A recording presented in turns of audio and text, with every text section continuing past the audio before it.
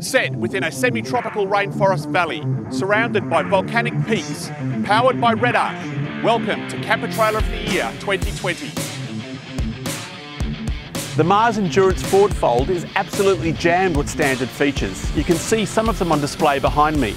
It's beautifully finished, it's conveniently customisable, it's fully capable off-road, and all for a price that will make you jump for joy.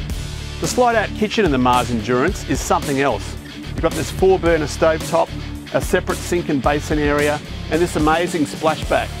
There's room for cookware to help you make a slap-up gourmet meal. In here we have got this clearly marked up, easy to use control panel.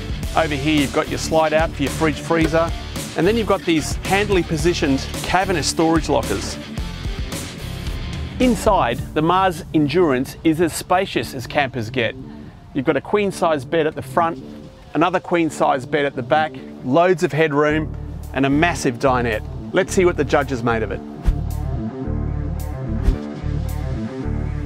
The Mars Endurance, to me, was a feature-laden camper for a minuscule price. David, did you think the same? Yeah, Mars is a company that's building their business on a lot of camper for a minimal outlay. It's a camper that's designed for families, but it's adaptable to couples. You can have it without that back bed, so it only sleeps two. I thought it was a very good camper.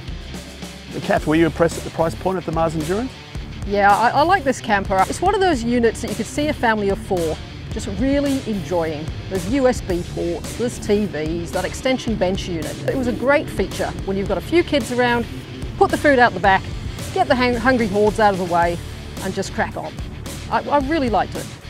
For $21,990, it's not a lot of money, but they've done a few things to it when it first arrives, which I think add a lot of value. So they added an ARK jockey wheel. They changed to either Timken or SKF bearings, and they go through and they check all the automotive grade seals. And yes, it's an import, but these are little things that make it a little bit more robust, and still at only 22 grand, it's good value. And what about the quality of finish, Scott? That 2-pack finish just made that thing shine. The gloss was immaculate. All the basics for off-road ability are right there in one package, which is good for a small family trailer. And what about taking it off-road for an extended period of time? Do you think it has enough features to help you live a comfortable camp life? There's plenty of storage outside. It's got the roof rack. You'll be towing it with a reasonably capable vehicle. So yes, it has the capacity. It's just a matter of adapting your camping style to the style of the camper. Climbing underneath the Mars, we measured the chassis at 50 by 100, and she's a fully galv one.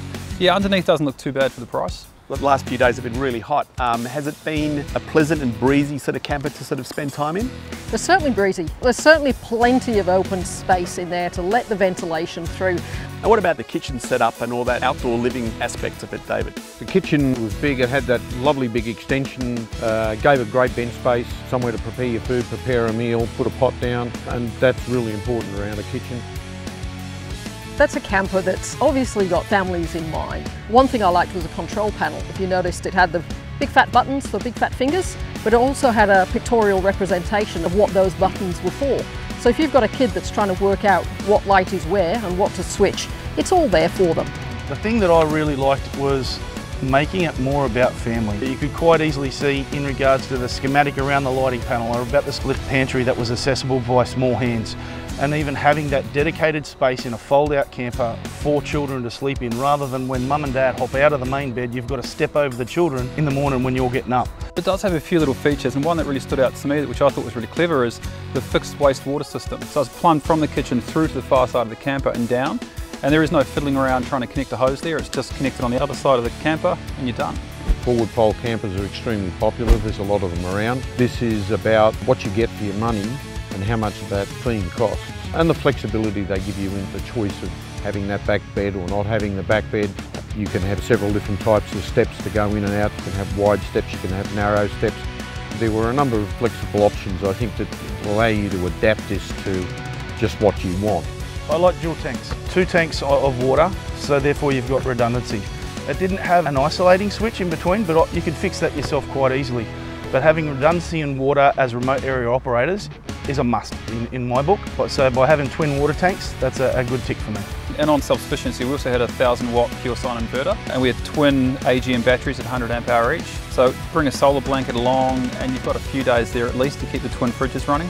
Okay, there we have it, the Mars Endurance. Everything a family needs for a really small price.